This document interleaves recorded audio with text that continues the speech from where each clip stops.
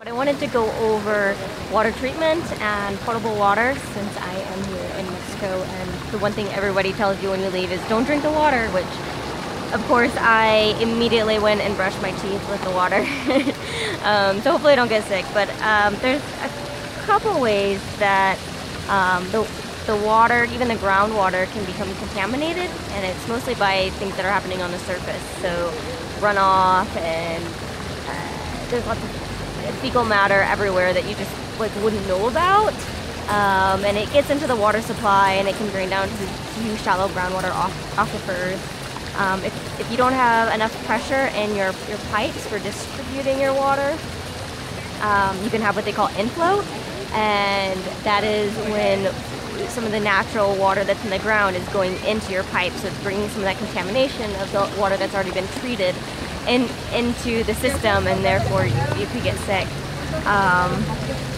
And then if you don't have the right sort of treatment, obviously it could affect your water quality. If you're not doing, you could have hits of different coliforms or different bacteria, and generally in the US there's a sampling protocol, or absolutely in the US there's a sampling protocol, and it's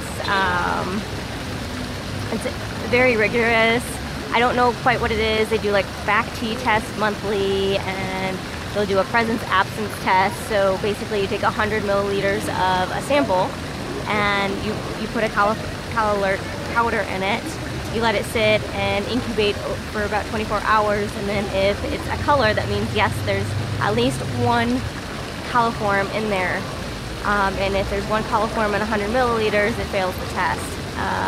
So we require that public water systems, well, obviously they have to be registered as a public water system, and they follow all the state, local, and federal guidelines for their testing.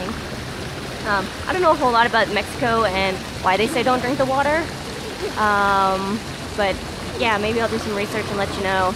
And I just thought of it because I was sitting here around the fountain, and behind me is a church, Santo Domingo, I believe is the name of the church. And it's a cute little plaza here. I can't see anything because the sun is so bright, but it's a Sunday in December, and so it's a little bit chilly in the evenings and perfect weather during the day. So I'm just walking around seeing what I can see, and kind of got my eye on the lookout and anything that I might want to purchase for my family for Christmas. So yeah, it was a fun little weekend in Mexico. So I'll talk to you guys later. Bye.